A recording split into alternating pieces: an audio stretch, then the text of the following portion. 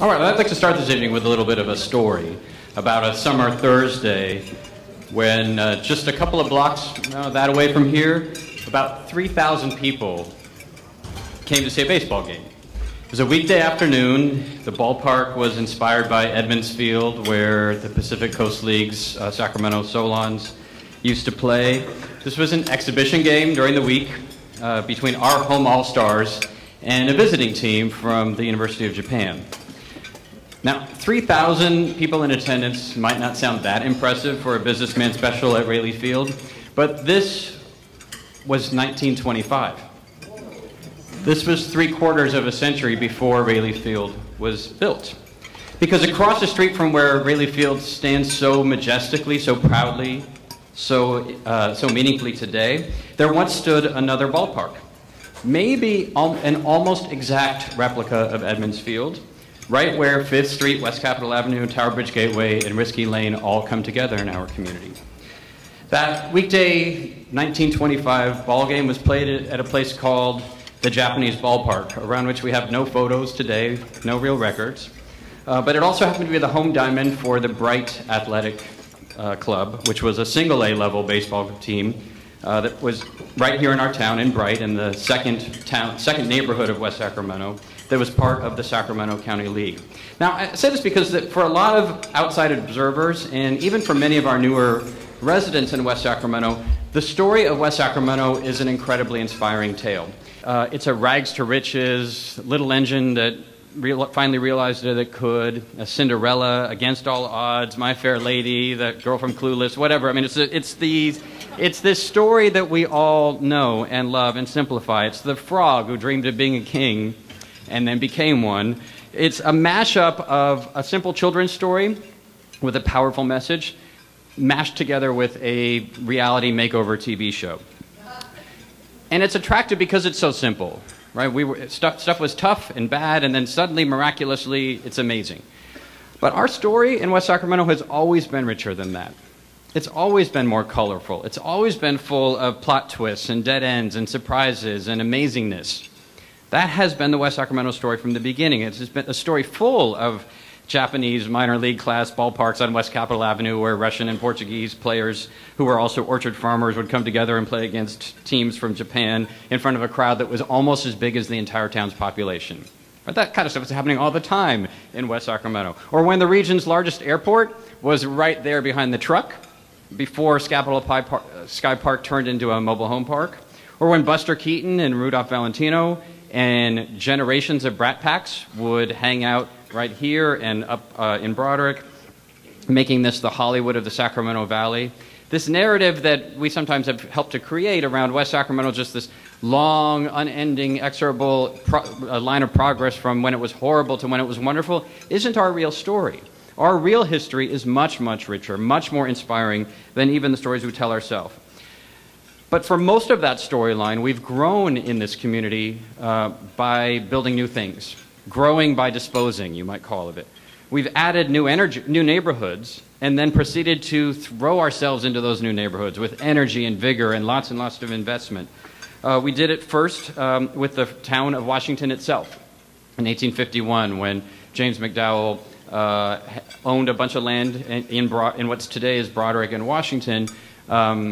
He was a kind of a difficult guy to get along with, very prone to fighting, drank a lot, got into several fights, stabbed a guy a couple of times, and then someone else shot him.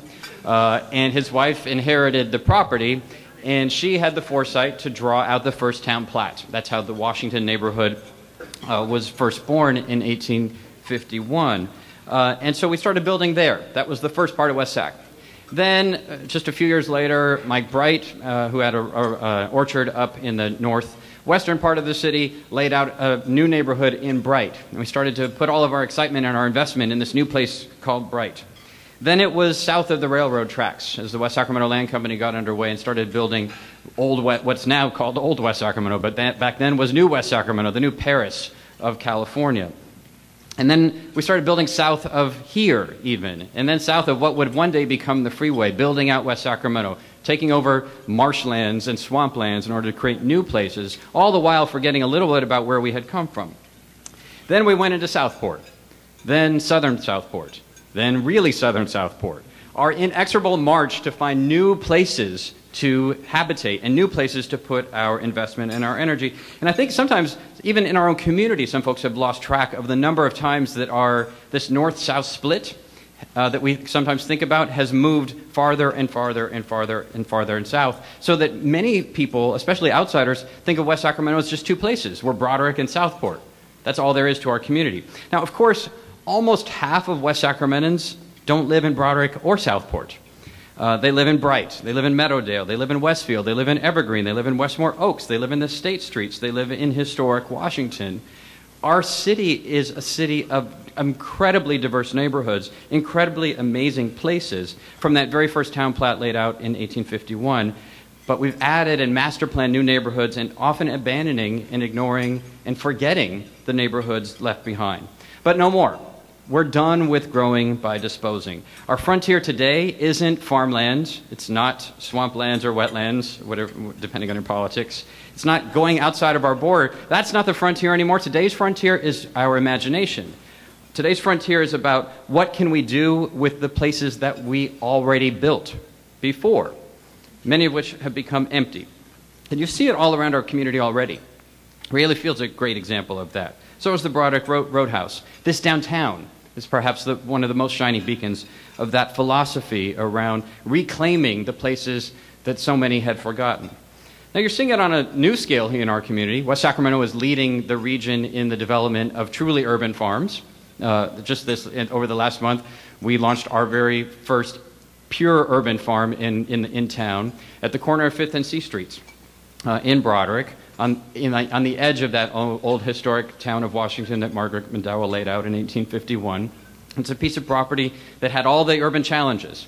It had been abandoned and been blighted. It had brownfields. It had all of those to it. It had become a magnet for less than desirable activities. And we said we could do better. We know someday this has the potential to be something incredible. It's an amazing location in our community with all kinds of potential. But potential doesn't feed the spirit of the neighborhood. Potential doesn't create place. Potential doesn't fight crime. Potential alone is not enough. So could we find some partners that could make that potential, that long-term potential, into something that was near-term possible and real?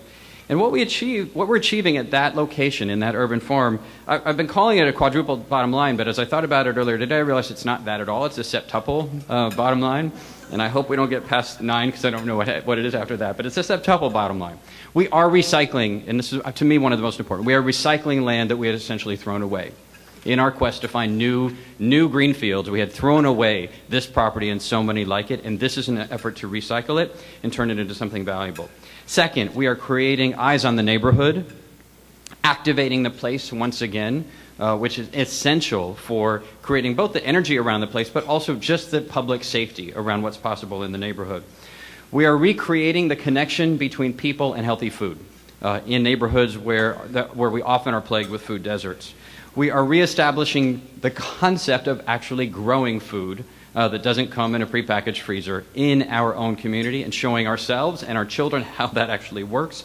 We are activating new supply chains for restaurants that are demanding, in ways that they never have before, locally grown produce, really locally grown produce. We are creating pathways for the future, for future farmers. No longer are we in a world where you become a farmer because your parents were farmers, and when they retire, you will inherit their farm. That's not today's agricultural industry, and the only way for farmers to emerge, especially urban farmers, is to create options for growing capital and growing markets like this urban farm. And then finally, we're banking the land for future mixed-use development, the kind of development that will be appropriate for an opportunity site like 5th and C. Banking it, but with interest. Not like we had with a mothballing strategy before. That's the idea of the urban farm. So we announced it, I think we announced it 6 weeks ago. We did a groundbreaking 10 minutes ago. There are already tomatoes, peppers, watermelons, squash, green beans, cucumbers, carrots, and radishes growing on that site. It's been extraordinarily well received, and it will not be the last. We have our designs on lots and lots and lots and lots of properties, both stuff that we have and stuff that we hope others in the private sector will think of activating as well. It's not a permanent commitment. We're going to build there eventually. But we've got lots of other land to recycle in the city once we do. And so I encourage and call upon everyone in the community to think about ways that we might bring back the productivity of the land, not just in terms of creating produce, but in terms of creating place and creating community and creating pathways to opportunity. So more urban farms to come. Well, I hope to be able to announce some soon. Now, it isn't just about the agriculture, it's about the connections. Broderick and Washington, the neighborhood was vibrant and healthy until a bridge got built one day, and no longer did you have to stop on our side of the river, hang out, and have a drink at the Olive Branch Saloon or the Hoffman Saloon or the Bridge House Inn while you were waiting for the 1 or 2 ferries a day that might cross. Right? The bridge made it possible to skip over Washington, to skip over Broderick, to skip over what is now West Sacramento. And so it hurt. That connection just defeated what was our strongest point in the community at the time. Today it's the reverse. Today it's the connectivity that creates our potential for community. We already are living that way, but our lack of bridges has frustrated that work. In the 60 years between 1911 and 1971, 4 bridges were built across the Sacramento River. That's essentially all of them. So between 1911 and 1971, we got 4 bridges. We haven't had a single one since. Not in 43 years since then have we last crossed the Sacramento River, even though the population, the economic heft of this region has doubled in that time. The first one was that I Street Bridge, which lands actually just 2 blocks from where those tomatoes and watermelons and carrots are at 5th and C. And the I Street Bridge, we're very proud. This is going to be one of our most significant projects. We are prepared to moving forward with the project in conjunction with the City of Sacramento and the federal government, which is fully funded to replace that bridge. This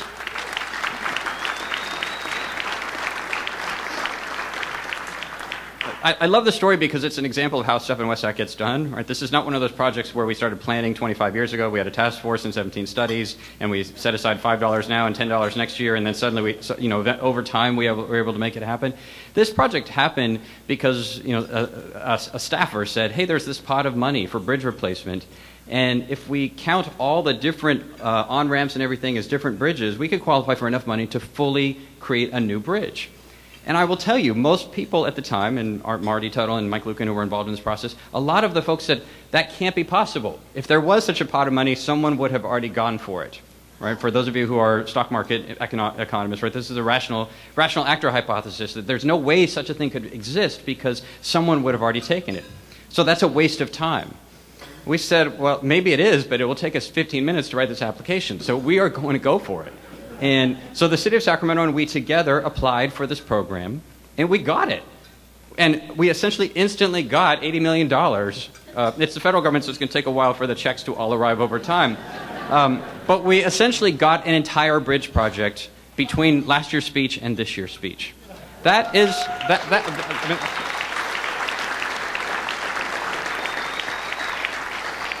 So I'd say when people say, how do you do things in West Sac? It's not magic. It is having talented people who are enabled to take risks and to do things that might have a payoff. Right? We've never been so confident in our community that we had all the answers that we weren't willing to take a chance on something amazing. And so this was not a council action. This was our staff saying, let's take a chance on this. Let's do it. I'm willing to set aside my workload for an hour today to make this happen, and they did. And it's the hallmark of how we try to do business in our community. Now, when that new bridge gets built, and everybody asks me, well, so why are you tearing down the old one? We're not tearing down the old one.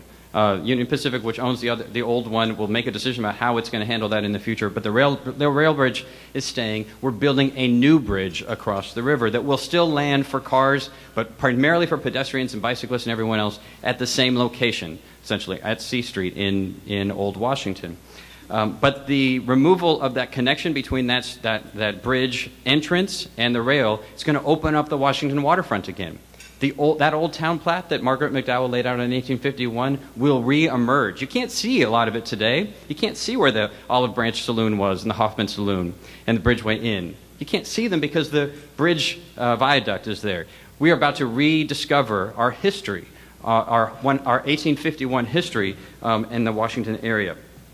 And you'll see when we do that, it wasn't some sort of bucolic scene. There were canneries and shipyards and lots of activity in industry, because that's what West Sacramento has always been about, which today has led to Washington Square.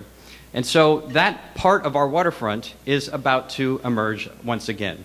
And so as we think about the future of West Sacramento, I want to remind us our last big boom in this community was mainly played out in Southport.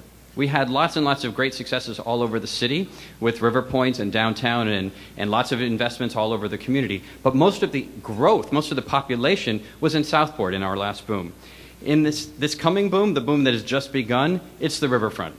There still will be more growth in Southport, there will be more growth elsewhere in the city, but it is the riverfront, from that I Street Bridge area, from Broderick and Washington, through Raley's Landing, through the Bridge District, and into the Pioneer Bluffs and Stone Locks District, which I'll talk about in just a moment. But it is that riverfront spine, the era of the waterfront that is upon us, that even now we are adding as many people this year and next as we had in all of West Sacramento for the first 25 years of our existence. This is a significant change in the center of gravity of our community, returning us to our roots as being a waterfront city that is integrated and connected in deep ways with our sister across the river. Even in the Bridge District, which is everyone in the region, every visitor to the region, everyone that lives in this place can see the scale of activity that is happening there, and no one asks why. No one ever says, why is all that happening there? Everyone knows, because it's the most obvious project you can imagine. Finally, someone is building on the waterfront. And not just someone, there's 3 projects going on there all simultaneously, with the Habitat Project, the Park Moderns Project, and the Rivermark Housing Project all happening together. And then, as you may have read, the City Council last week approved the Barn Project, which is going to be something really spectacular.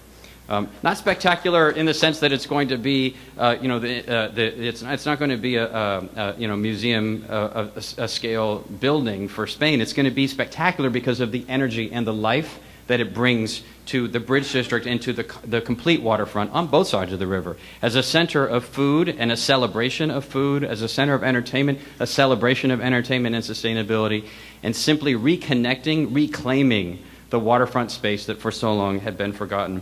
If you were at Sacktoberfest last year, you already know what this is going to feel like, because the level of energy and excitement and connection, the sort of visceral, guttural sense that we belong here, right on the waterfront, will reemerge once again with the construction of the barn. And not coincidentally, it's going to be at the site of what was the largest rice mill in the United States when it was built a century ago, because that's our history here in West Sacramento. As we didn't just become a food hub last year. We've been a food hub since day one, and the celebration of that long-standing commitment to all aspects of what it means to be about food began more than a century ago, but that rice mill is being honored in essence by the construction of the barn. And even in between the Old Washington neighborhood and the Bridge District, we're already seeing folks with projects making their way through the system that will blend those 2 districts together. And so all of Old Washington is about to re-emerge in ways that we might not have expected before. And then, of course, there's what was approved last night by the City Council of the City of Sacramento, which was the Entertainment and Sports Center, the Arena project, which is has a massive potential impact for our community. I shouldn't even say potential, it will have a massive impact on our community and for our community. And so I want to publicly congratulate the City of Sacramento for taking the plunge. We know, because we did this with Raley Field, and this project is about 10 times bigger than Raley Field, and the City of Sacramento is almost 10 times bigger than us. So I get the scale of it. This is a big leap of faith for the City of Sacramento, but it is what the big boys do if you're the biggest city in the region, and we will be a part of that. And the Bridge District is going to be a part of that, the Washington neighborhood, but all of West Sacramento is going to be a part of the Arena project. And that's why we've been such significant supporters of it. Because asking things like who benefits more from something, Sacramento or West Sacramento, is a ridiculous question. Right? Even we used to think about it that way. Sacramento versus West Sacramento. And who's going to pay this and who's going to pay that, and who's going to win more and who's going to win less. And to me, that question is like, since the principal of River City is here, I'm going to go into science. It's like asking, is light a wave or a particle? Yes, it's both of those things. It doesn't make any sense, but it is both. And we are both an independent, fully sustainable city, and we are part of an urban core that exists with the City of Sacramento. And virtually, with the possible exception of Bill Kristoff, virtually everyone in both places experiences both places in an integrated way. Right. So when we used to say we're going to protect our levees, but if it means Sacramento's levees fail, then too bad on them. But then I think many of us thought, well, but what about if I'm at a restaurant in Midtown? What if I'm at Patrick Mulvaney's restaurant in Midtown when the levee fails?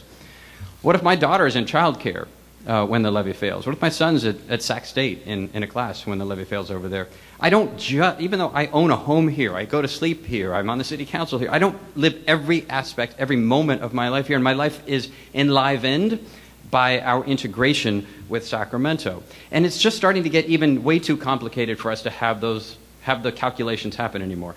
I asked in a streetcar meeting earlier in the year, so if we're going to say that this business is in Sacramento, this business is in West Sacramento, let's charge the streetcar to one or the other as a benefit. So if you're looking at the Sail Inn here in West Sacramento, and it's being operated by folks from Shady Lady in Sacramento, and one of them happens to live in West Sacramento, but the other one doesn't, most of the people that are drinking there are on the way home to Southport from a job that they had in Sacramento. Where do you put that on your spreadsheet? Right? If you go over to and have a cup of coffee at Insight Coffee in Sacramento, you're like, okay, that's a Sacramento benefit, right? Because they got the tax revenue. But Insight Coffee, 2 of the 3 owners are residents of West Sacramento. So when the profits they get spent here by their families, is that a West Sacramento benefit or a Sacramento benefit? If Broderick, Broderick Roadhouse is here, but you go and you eat at their establishment in Downtown Plaza, but then you go the next day and you eat at their place at Rayleigh Field, which one was Sacramento, which one was West Sacramento? It's a dumb question. No longer should we be thinking about that simply that where I sleep at night, where I own my home, is the only thing that matters. Our success, our health, our vibrancy depends on both places emerging and succeeding and becoming vibrant together. And so let's not settle for that any longer.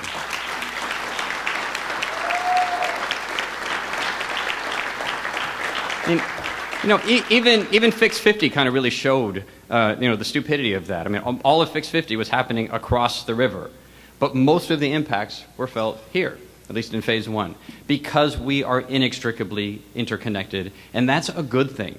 I want to be able to enjoy everything that Midtown has to offer, and I want Midtowners to be able to enjoy everything that we have to offer now and everything that we are creating. Because what we are creating will not succeed without them. We don't have the population base to create all the great places that we want to have in our community all alone. This has to be a collective effort. And the bridges that we are building together are a demonstration of that. They are also a remarkable statement of what I think is the strongest relationship between our 2 cities that has ever been. Doesn't mean we agree on everything. I'm fighting with the City of Sacramento folks daily about who's responsible for this, who pays for that, who submits that application. But that's what we do. We do that inside City Hall too. The point is that we now have 2 bridges in process with the City of Sacramento. We have the streetcar system in process with the City of Sacramento, and an untold number of joint projects. Our relationship has never been stronger, and it couldn't be at a more important time. Because these bridges are essential to our city's future and to the region's future. Because the streetcar are essential for the success of the Entertainment and Sports Center, they're essential for Rayleigh Field, they're essential for the Bridge District and for our downtown as they bring us together. And our win on the streetcar this year, if you haven't heard about it, was enormous. We got just earlier this month the green light from the federal government that we are now a federal project. And we've now been invited to begin the work to apply for a federal full funding grant agreement, which is exactly what it sounds like, except that it's federal. So federal means that full now means 50%, or so it, whatever. But close. That's still a lot of money. That's like still $75 million. So this is we just reached a gigantic milestone on a streetcar project that many of you will have to admit, when we first launched this idea 7 years ago, that many folks were like, well, that might be a nice thing, but that's never going to happen. It's happening. And it's happening because so many folks in this room, Jack Enos from CalSTRS and Mark Friedman from the Bridge District and other private sector and government sector leaders who've been essential in moving this forward. The Kings, who stepped up with $500,000 early for the project, and then both cities and both transit districts working together to make this a reality. The streetcar is real. It is coming, and it will be open soon. Now, thanks.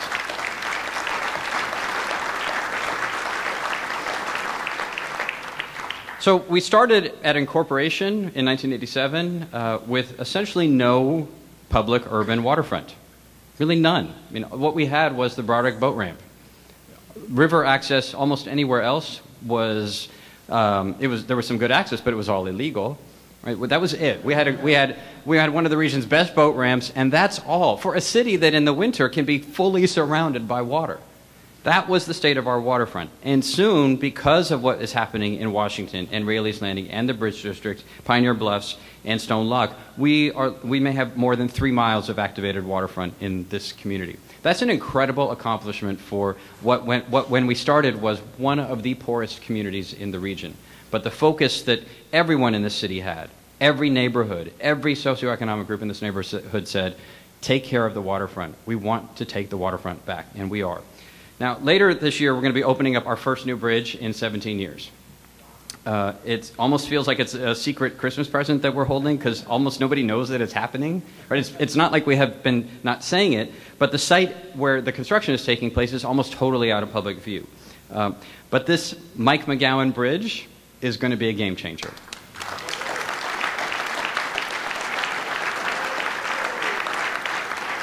The Mike McGowan Bridge connects, I want to say it restores South River Road to its prior glory probably before the port.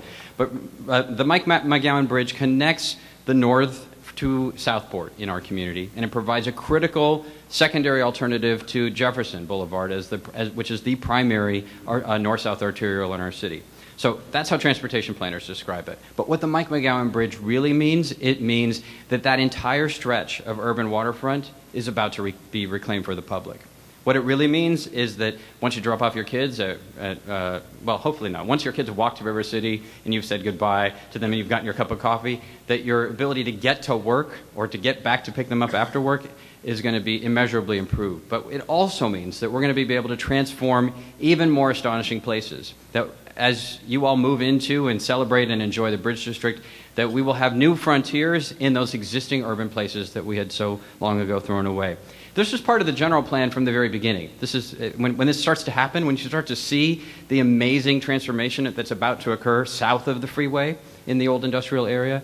Don't think that this is some amazing invention of me or the current city council. We're doing what we can to make sure that it becomes a reality, but this was part of our general plan from the very beginning, from that very first city council that said, we are going to create the most spectacular waterfront, at least in the region, and I think all we've done since then is say, well, maybe we can take it even up a notch and we're going to make the most spectacular waterfront in the country. And we really have that possibility.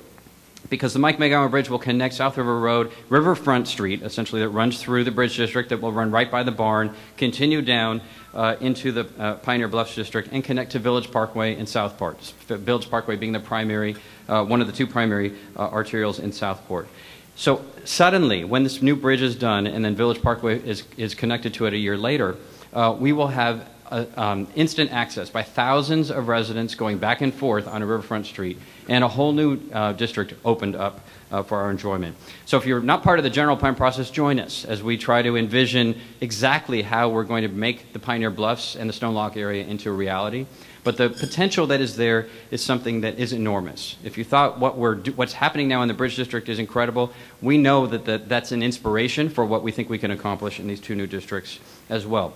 And it's returning to old West Sacramento, right? Southport's has its time. Washington has its time. Old West Sacramento is also about 100 years old now, I think last year.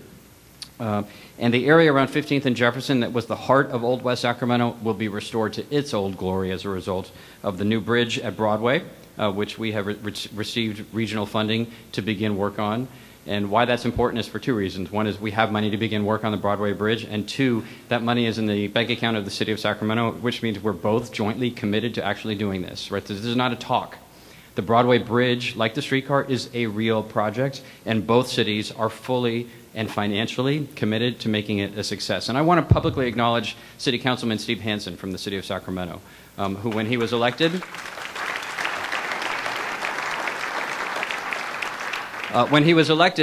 said, we're not fighting with West Sacramento anymore. I mean, we'll fight with them over the little stuff, but no more cutthroat competition.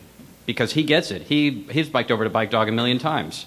He loves their IPA. And he's seen West Sacramentans at Lowbrow a million times in his district. He knows that we're a common place. He knows what happens when we bring people together rather than separate them apart. And so from the moment of his election, he turned a skeptical Sacramento into an enthusiastic one for both bridges and for the streetcar project, and for that I thank him. So we've got some incredible projects happening on our waterfront, and I'm giving just a sneak preview of what's possible and then an invitation to join us in the planning of them. But I want to give you a warning label about them as well. Because some of the progress that we're seeing on the long waterfront, on this 3-mile waterfront that I've described, is threatened by the Bay Delta Conservation Plan and some of the massive water projects that have been proposed in, around, and through the Delta, but not just for the reason that you might think. I've represented West Sacramento and also Isleton on the state's Delta Protection Commission for 15 years now. And with Mike McGowan and Oscar Villegas at the county and Chris Ledesma as my partner on the city council here, we have fought really hard to rescue the Delta, its ecosystem, its economy, and its people from threats from the massive infrastructure projects, while also recognizing the Delta needs a repair. And we fought hard and objected loudly to provisions both of the Bay Delta Plan and the conveyance plans and others that would trample on us here in West Sacramento and also our little sister town to the south in Clarksburg. But I want tonight to peel back a little bit of the curtain on what some of the most fiery of my Stop the Tunnels friends have been saying in our community. Because the alternative that's been put out there so far to the tunnels is actually, for us, much, much worse. And we need to look at this with our eyes open. So what is that alternative? And if you have a glass of wine in your hand, I put it down and hold on to your seats because it's bad. So the alternative that's been put forward to the tunnels in our community is rerouting the tunnels, rerouting the peripheral canal through West Sacramento.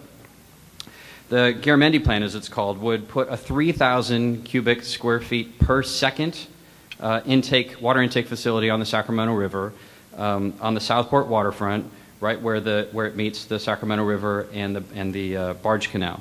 It's the Stone Lock property. So if you read about our plans for an entertainment district in the Stone Lock, that's exactly where what instead you would get is an intake facility that's 6 stories high of an industrial behemoth on 40 acres of our triple waterfront.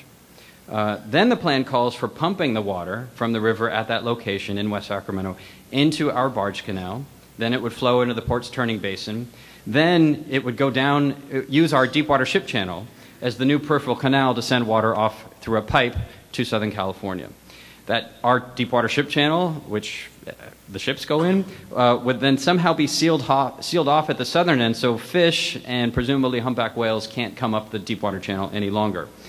So not only would we lose our prime waterfront and end up with this gigantic industrial thing on our riverfront in Southport, you can probably guess that Southern California wouldn't be too happy about us running ships up and down their drinking water aqueduct. We'd almost certainly lose the port and the companies that depend on it and the jobs that depend on the port and those companies. We would lose our ability to provide service to the rice industry and to the rice farmers in our region.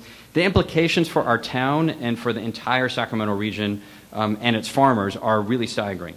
So I'm not a fan of the tunnels plan either. Mike and Oscar both know this, but the Stop the Tunnel folks, either they're not being honest with us or they just haven't bothered to read the details of Congressman Garamendi's plan, because that alternative to the tunnels, which they're banding about, is a bullet to the heart of West Sacramento. So that's why we're working so closely with Oscar Villegas, now that he's a county supervisor, and Congresswoman Doris Matsui, who are championing the real solutions that we need for the Delta that will protect all of the Delta, including this part of the Delta, West Sacramento.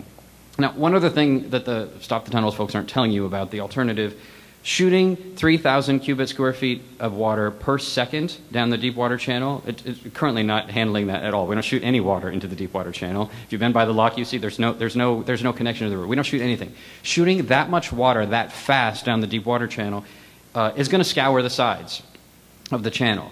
That wouldn't be so much of a problem, except what we call the sides of the channel, our flood folks call levees, right? And so those channel walls are the critical federal levees that protect our city from catastrophic flooding. So we're not going to let this happen, and we're going to need your help to make sure that it doesn't, because we need the port, we need agriculture in our region, and we definitely need our flood protection. And speaking of flood protections, I want to talk about something a little more positive. We're about to start construction and improvements on our major Southport levee project this coming spring. And it doesn't generate the kind of applause that the barn or Rayleigh Field or the arena generates, but it ought to, because, thank you. Because this Southport project, it's the largest flood protection we've ever undertaken in West Sacramento by far. It's going to dramatically strengthen the levees and the whole flood management system on the riverside of our city. And taken together with all of the projects that we've already completed throughout the northern part of the city, throughout Bright and throughout Broderick, this is a project that's going to get us across the 50-yard line. When it's done, when we've done the Southport levee project, we will have completed about half of the mammoth $500 million levee improvement project that we planned around our entire city. Remember, this whole city is ringed by levees, and we had to improve every inch of them. So we're going to bringing them up to the latest standards of protection, and we'll be halfway there with the Southport project. Now, that we're able to achieve that kind of significant progress towards complete flood protection of our city without any federal authorization, without any federal appropriation, is unprecedented in the country, right? There's no other place that has taken on a challenge of this scale for a community of our size and said, hey, we're just going to do it ourselves. We're going to need your help, but we're not waiting for you to do that.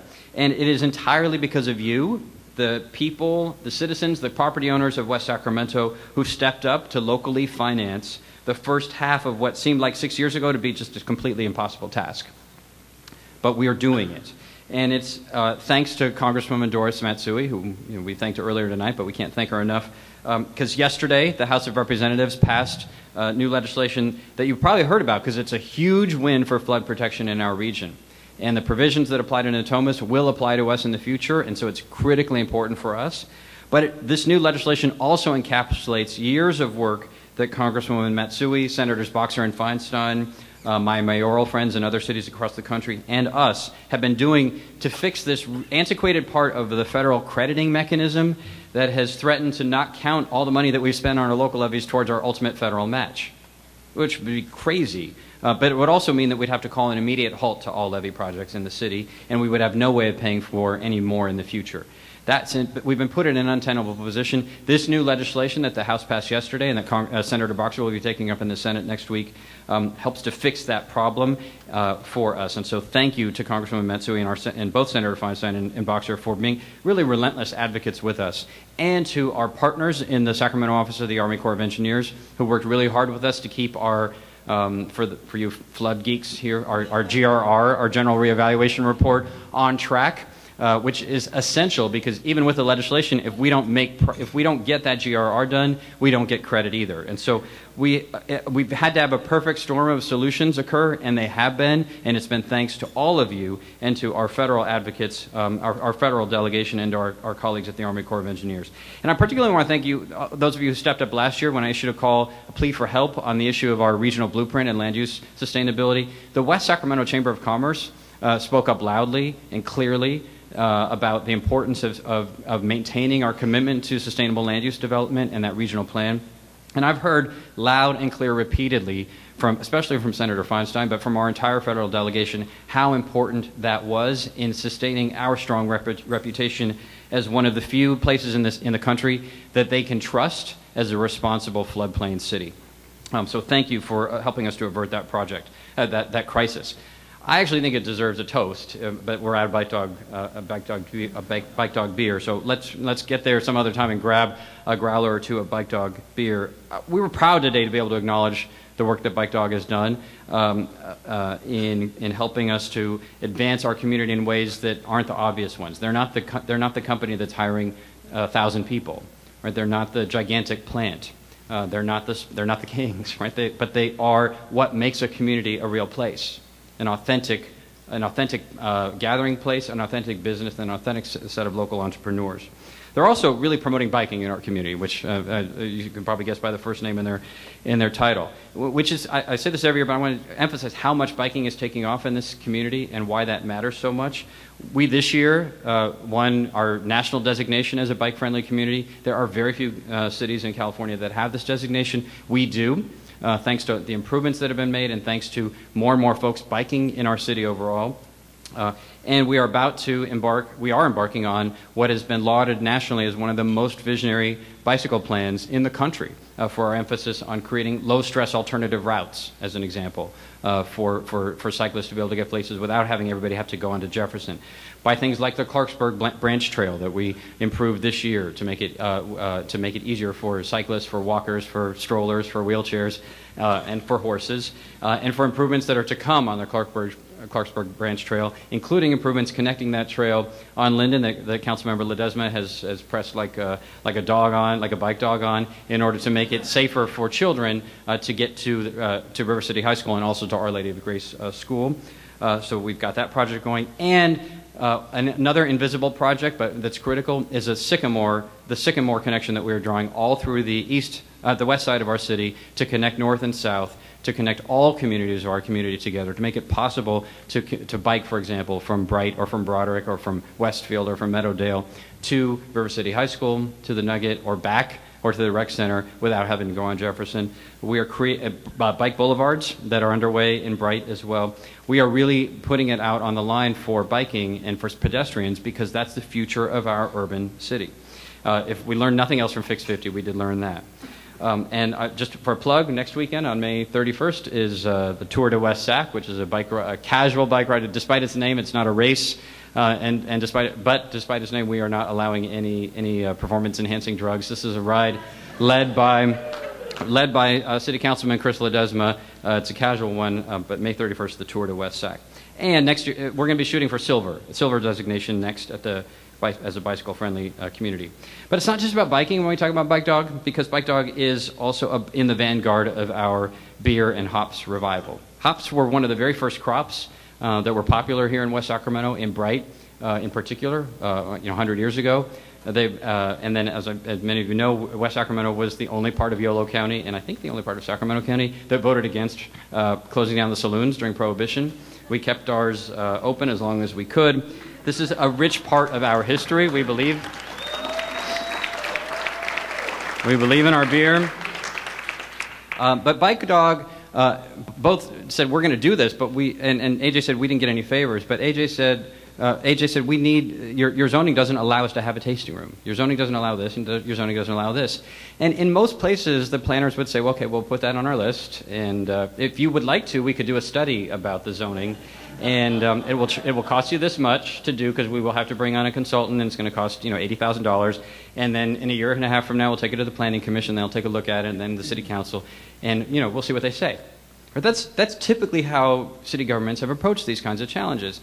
And maybe that works if it was Coors that was planning on opening a brewery here, but it wasn't Coors. It was, four guys with a regular job who wanted to do something, interesting and amazing and take a lot of chances. They were putting it all on the line themselves. All their own capital, all their own time, all their own heart, all their own soul. So we said, well, but why should we have you pay for a process like that? We want you to do this. We should be a partner in making it happen, not a regulatory agency alone. Now, don't do it until we've approved it. I mean, let's not get crazy. But why don't we work with you to initiate the process of fixing rules like this? Right? And so I think part of what we've learned from the Bike Dog experience is around how as a city government, we can not just be responsive, because it's not, we don't have the capacity to just take everybody's problem and try to rewrite all our zoning rules on their own, but to remember that zoning is our tool. That zoning and general plans, they work for us. They are there to create the community and the place that we want, and the kinds of businesses and uses that we want, the kinds of craziness, the kind of risks that we're willing to take have to be encapsulated. Right, so the hard zoning of this over here, this over there, and there shall be no waivers, no anything else, that made sense when we were talking about smokestacks spewing toxic poison into the air, and it was right next to a daycare center. Right, that's where our notion around zoning really came from. We need a modern iteration of what zoning and land use controls are all about. And Bike Dog, in a very small way, but a very important way, and now the successors to Bike Dog, Jack Rabbit and YOLO Brew, Brewmeister, and others are coming forward with similar proposals. But they help us to point the way to how to not just solve their problem, but to make West Sacramento a more welcoming place, not just business-friendly in a generic sense, but entrepreneur-friendly. placemaking friendly in ways that will advance the kinds of places that once they happen, everyone in the community thought, why didn't this not happen before? Now it is. And so thank you to Bike Dog for helping to lead the beer revival, but also help us to think about new ways of treating our own regulatory and zoning processes in ways that will support crazy risk takers that want to put it all on the line and make something amazing happen in our community.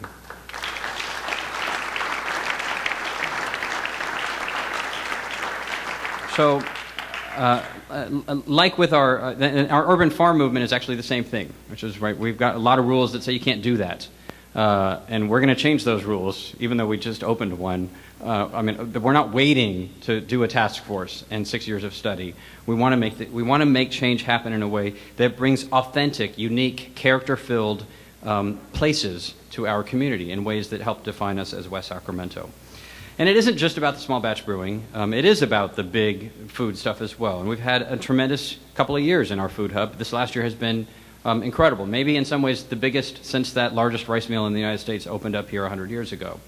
Actually, it wouldn't surprise me at all if some of those descendants of the baseball team players from the University of Japan in 1925, if some of their descendants turned out to have come back last year for our grand opening at Nippon Shoken, or our upcoming opening at Shinmei, for the U.S. headquarters for both of these companies, we have become an international destination. It's not just Asia either. You've heard about Tomra, which was built on and incorporated a long-standing local company, but bringing it together with a larger Scandinavian food conglomerate. And Bayer Crop Science, that would have left our region entirely if they weren't welcome here in West Sacramento, having been incubated essentially in Davis. Research, manufacturing, growing, testing, distributing, cooking, importing, eating and drinking, exporting, all of that is happening. The entire farm to fork, including the two, not just the growing and the eating, but all of the food, all of the food chain is happening right here in West Sacramento in gigantic ways. It's creating jobs, it's creating energy, and it's building on our strengths as a community and as a region. So this has been a big time for the Food Hub, and we will continue to make progress towards it. Now, earlier we gave an award to the West Sacramento Foundation, and I want to emphasize why we did that this year.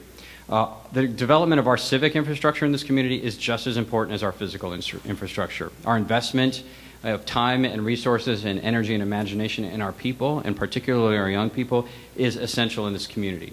Last year we launched in the State of the City address Future Ready, the Mayor's Trust for Youth, and said we were going to be working to spark projects that engaged kids in civic improvement, build college and career readiness for local high school students, give kids a meaningful experience through employment, promote youth competency in urban transportation, try to really create the conditions for our young people in West Sacramento to succeed.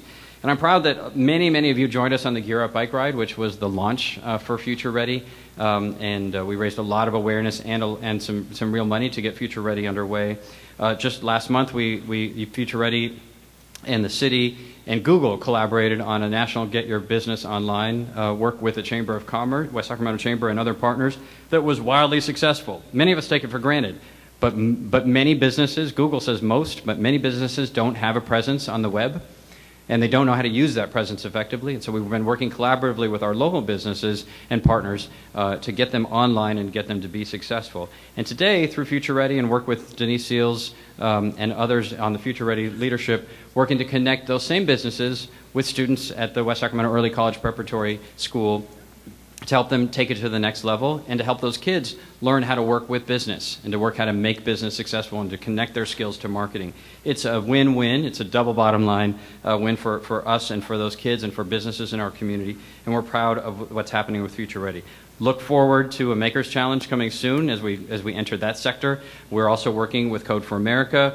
We're looking at options around crowdfunding in our community as an innovative way to engage citizens in choice making and in value revelation in our community. West Sacramento is quietly but determinedly becoming a center of innovation, of entrepreneurs, and of action. Now, West Sacramento, as I said earlier, we're special, but it is not something magic. It's not simply the words West Sacramento that makes it happen. It is in our people. It's in our culture. It's in our system. We have created a system in our city where citizens can engage in ways that help to understand the interdependent nature of the choices that we make. And this is, if you go to other places, what will happen is we'll have a general plan workshop as an example. I'll just pick this out. And folks will say, what do you really want in your community? And they will, then I will say, I'd say Trader Joe's, but I'm tired of Trader Joe's. They'll say, I would really like to have a cool restaurant district. Can you, I want something that's like, kind of like Midtown, but that I could walk to near my neighborhood. So I really want that. So that's what they say at our workshop. And then we say, okay, we'll see you in 25 years when we do our general plan again. And then the following Wednesday we say, notice, you are within 500 feet of a piece of property, and we are considering whether to make the zoning on that property 14 units to the acre or 18 units per the acre. There will be a public hearing at 7 o'clock this coming Wednesday. Please show up if you have an opinion. That's what we ask people. And they come and they say, 14 units or 15 units? I don't want to be crowded, so give me 14 units. And then we do another notice. This time we put it in the news ledger, and we say we're considering whether to make our streets narrow with big sidewalks but no parking, or whether we should make them wider with lots and lots and lots of free parking. And you say, well, I really want that. I really like that kind of Midtown restaurant feel, but what I don't like about Midtown is there's never anywhere to park, and I have to pay for it. So I would like really wide streets with free parking. So give me that. Okay, and we say, okay. And then some project comes forward and wants to build, 5 stories, and it's going to be apartments. And on the ground floor, it'll be something else, but there'll be apartments there. And they put a sign on the thing, public hearing coming up in 2 weeks on the apartments here. And you come and you say, well, I don't like apartments. I don't like renters. I want people to own their things. And it's too crowded, so no, I don't want any apartments either.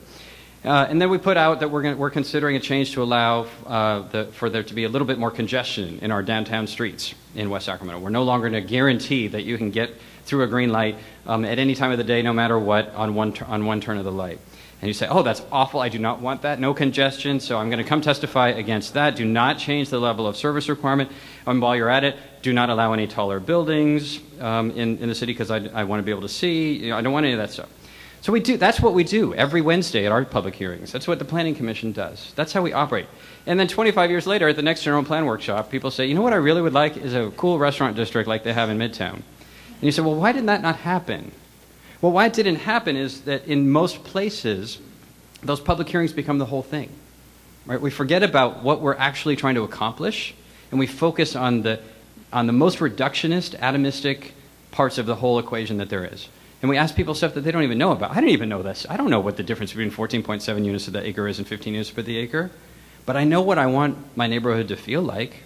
I know what I want my downtown to sound like.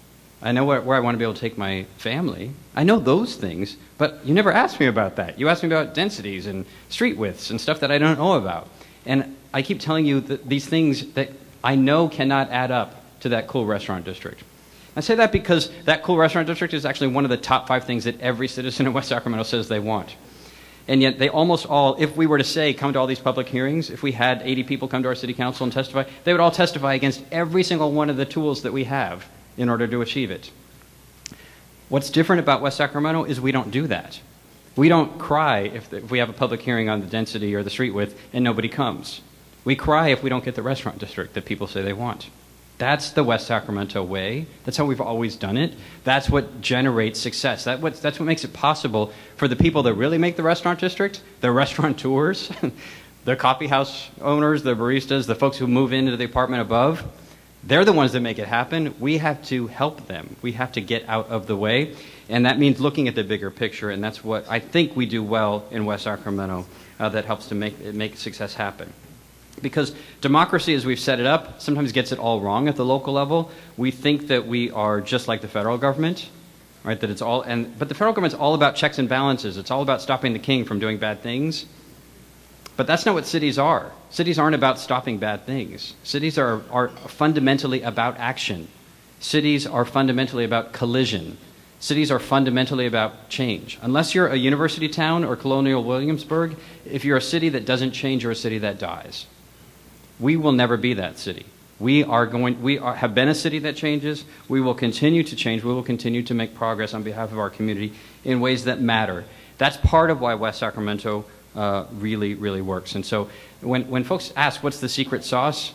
there's a lot to it. That's a big part of it, is that the citizens of this community demand and expect results, and they don't want to be asked all those other questions about that so often get asked in public hearings. It's why surveys, even the most recent surveys, show, and it's been consistent for years now, that West Sacramentans, more than anywhere else in the entire region, and some surveys say maybe even statewide, West Sacramentans believe that their community is on the right track by a gigantic margin.